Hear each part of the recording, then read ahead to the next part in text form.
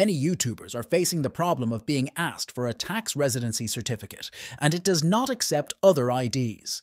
If you don't solve it, the payments will be withheld and you won't get paid. Let's see how to solve it. If you find this video helpful, please hit like and subscribe. First of all, go to Adsense and sign in.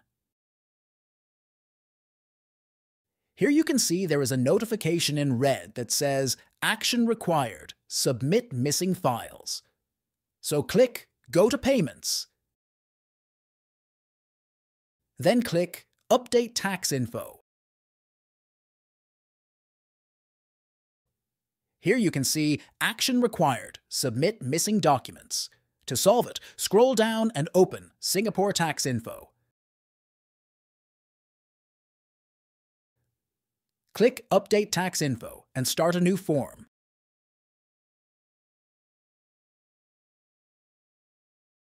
Previously, you have selected Yes for tax exemptions. You have to select No. Also, select No for the next section. You can see all options are selected as No. Go back and you can see it's accepted. At last, you have to expand this and just delete this section. Just reload the page and you can see it's solved. Thanks for watching.